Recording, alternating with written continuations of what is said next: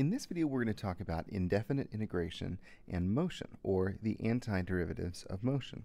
To get started, let's remember what the derivatives of motion are, as we're familiar with them. So let's start by writing x for position.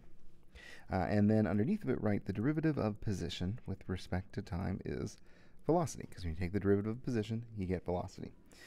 Then the second derivative of position with respect to time, or the derivative of velocity with respect to time, is acceleration.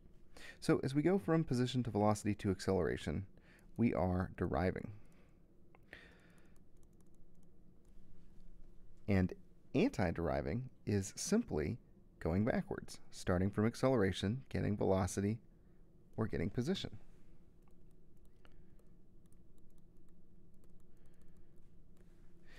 So if I had x equals 3t squared plus 2t plus 4, then the derivative v would tell me 6t plus 2, and the acceleration would be 6. So the process of going down, starting with position and going to acceleration, that's the deriving process.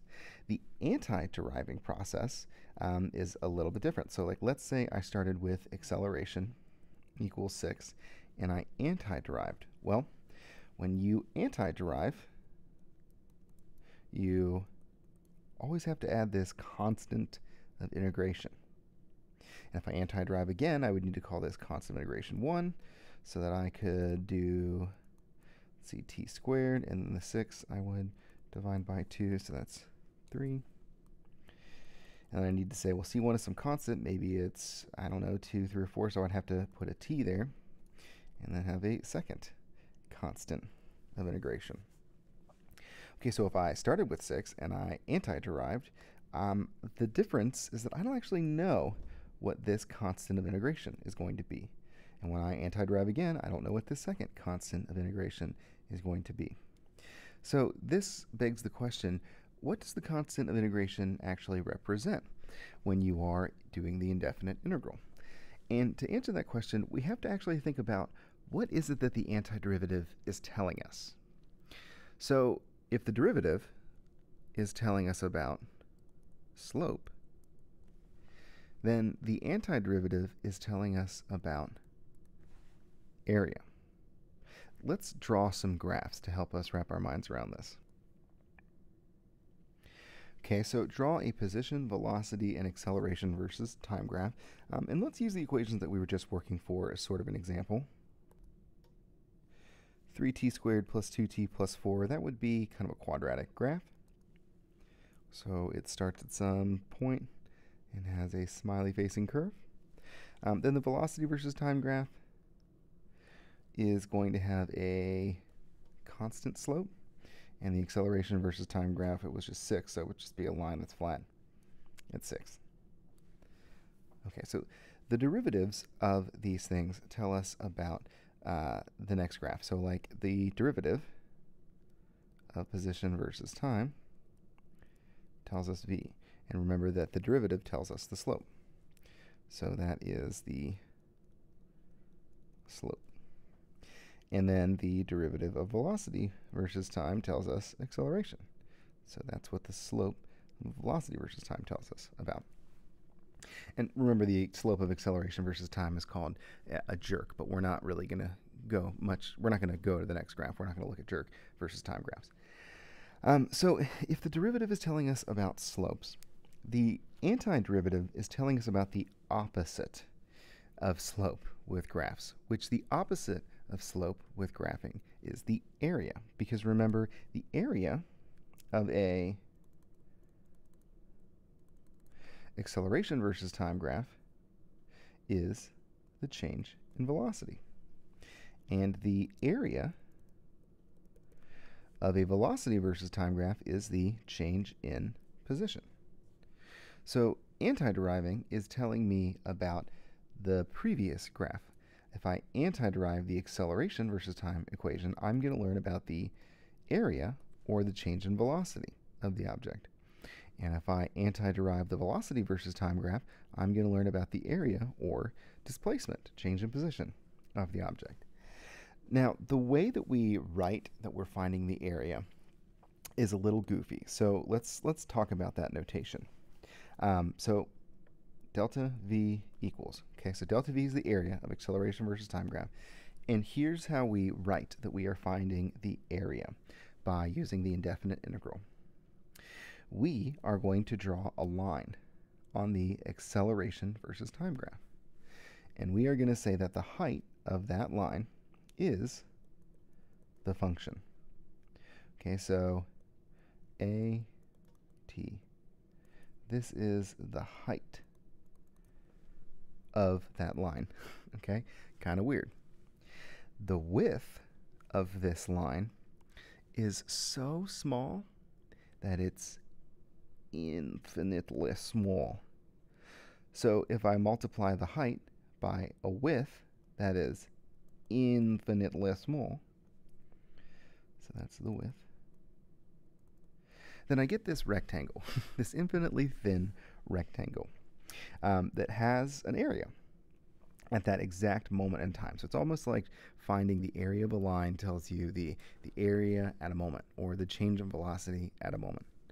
Well, if I want to know the change in velocity over all moments, indefinitely, then I would need to add up every single possible line.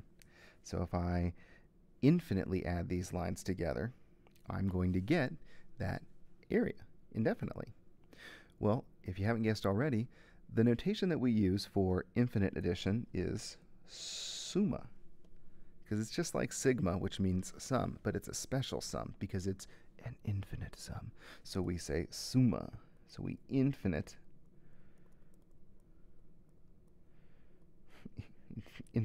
add, we'll write that. We infinitely add the area of all of these lines. So if we do that, it's kind of like a printer that's like, we just keep adding infinite, and then we get the change in velocity. Well, you should notice that this notation is the notation of our indefinite integrals. And there's this one weird thing, though. When we try and find the indefinite integral, we normally have to add a c onto the end of it. But the reason why we have to do that is because, really, the indefinite integral gives you a change in the original function. So in this case, the indefinite integral of acceleration with respect to time gives you the change in velocity. Well, the change in velocity can be written as v minus v naught.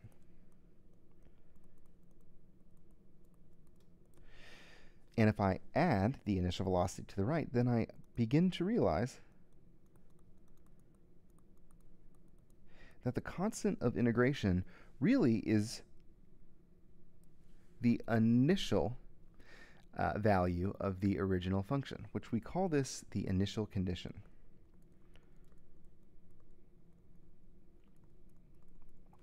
So the constant of integration is some initial condition that I can't know by integrating or taking the antiderivative. And if we look back at the example that we did before, let's look at the first antiderivative that we did, c1.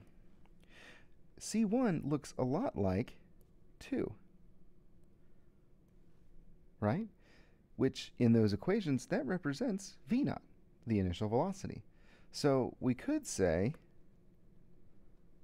instead of c1, v naught. And if maybe somewhere in the problem I was told that v naught is 2, then I could say plus 2 and plus 2t. Well, the same is true for the indefinite integral, or the antiderivative of velocity. If I do the indefinite integral of velocity, I will look at the area, so delta x equals, and I'll take a line that has a height of whatever the value of the function is, multiplied by an infinitely small change in time for the width, and then I infinitely add that all up. And if I expand delta x to x minus x naught, and add the initial position, suddenly I see that the constant of integration is really the initial position. And then if I look back at my example, When we took the antiderivative of velocity, we got position, but we had this second constant of integration that we didn't know. Well, if you see from above, that looks a lot like the initial position from our position equation. So we could call this x naught, and if we knew that the initial position was 4, then we could replace that simply with 4. So when you derive, you take a look at slope.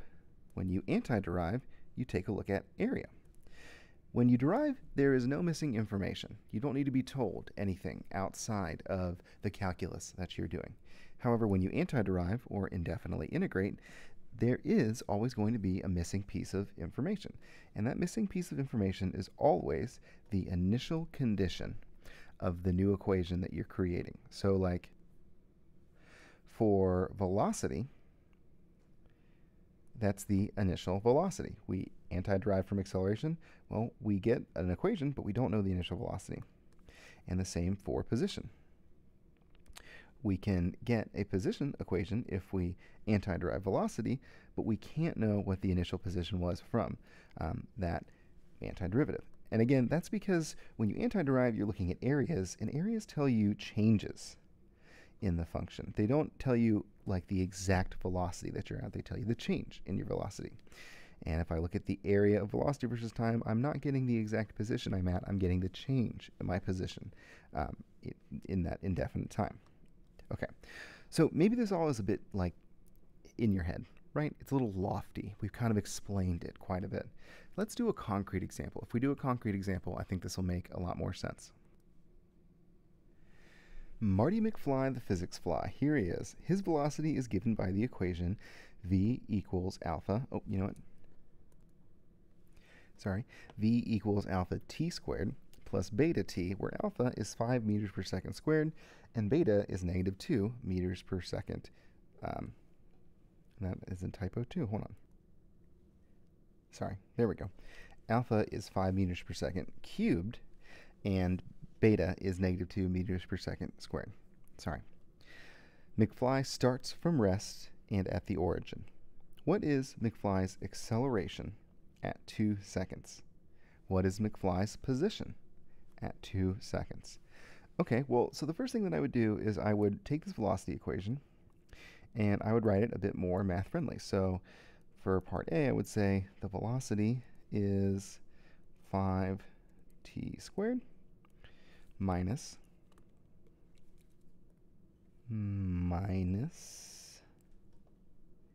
2t.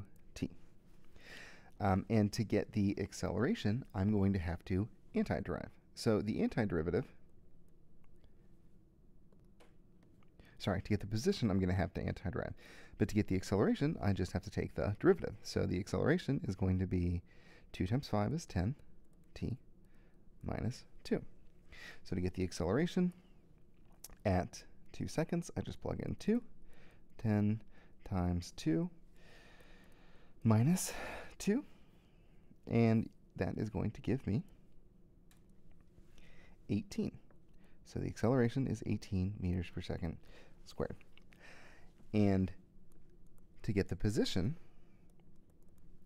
I'm going to have to start with the velocity equation and antiderive.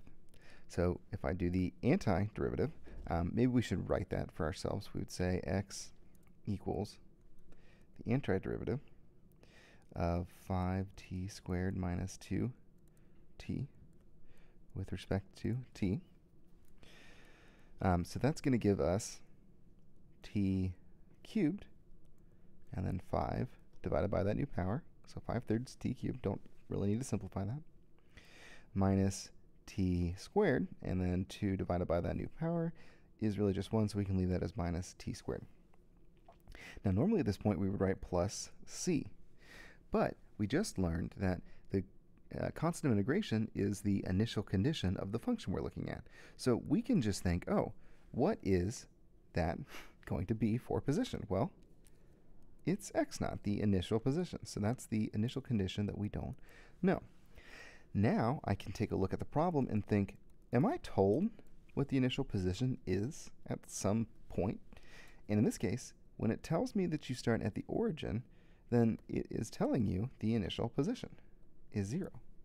So you can actually get rid of it, and now you have an equation for position that you can plug in your time. So the position at 2 seconds, 5/3, 2 cubed minus 2 squared is going to be 9.3 repeating meters. So now I've used the antiderivative to find the position, knowing that the initial position was 0. Okay, great. Let's do another example.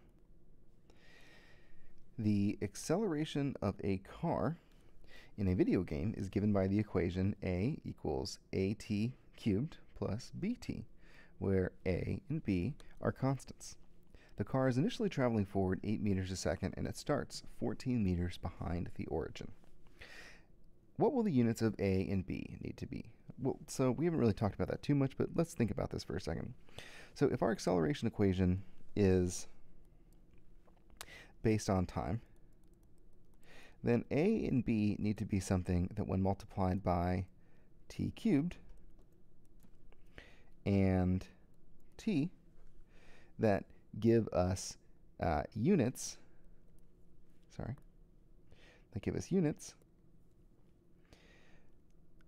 of meters per second squared. And if I plug something in with t, then it's going to have a unit of seconds. And if I plug something in with t cubed, it's going to have a unit of seconds cubed.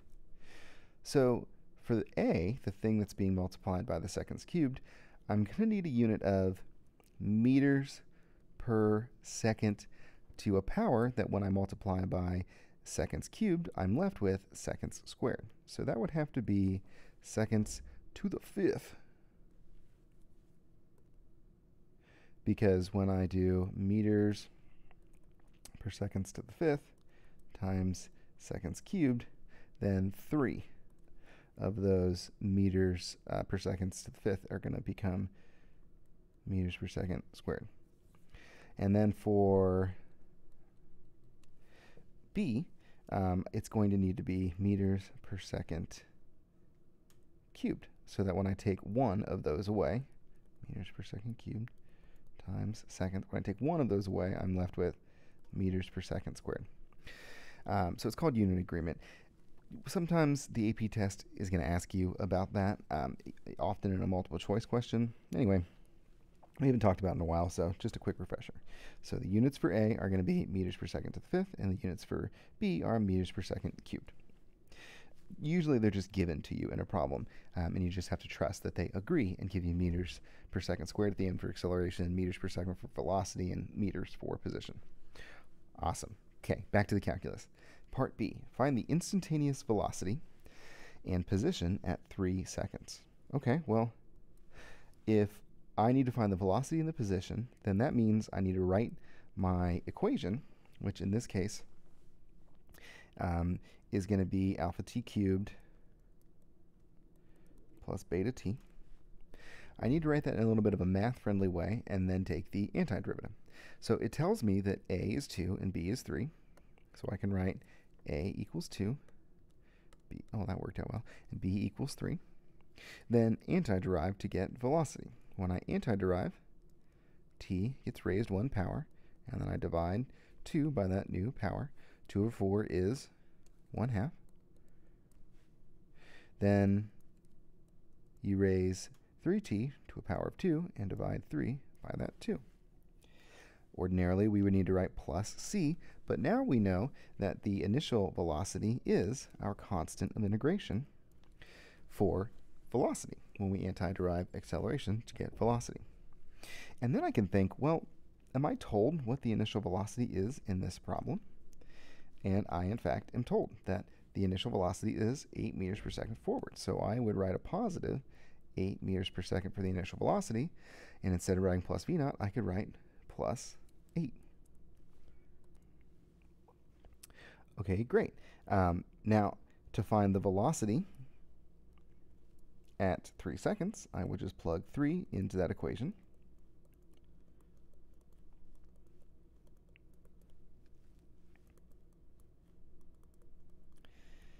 And this would give me 62 meters per second. So velocity at 3 is 62.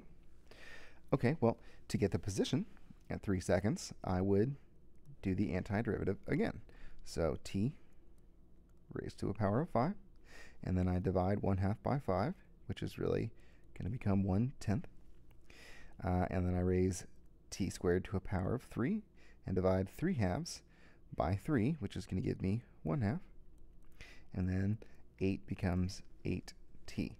And of course, since this is an indefinite integration, I have to add the constant of integration c. But now we know that the constant of integration is really the initial position for this position equation. So we can write plus x naught. Then I look at my problem and think, did it tell me the initial position? And it did. It told me the initial position is 14 meters behind the origin. So that implies that the initial position, called x naught, is actually going to be negative 14 meters. So I would write minus 14. Okay, so now I have an equation that I can plug 3 seconds into. The position at 3 is 1/10 3 seconds to the 5th, plus 1/2 3 seconds cubed, plus 8 times 3 seconds minus 14, which gives me 47.8 meters. Okay, great.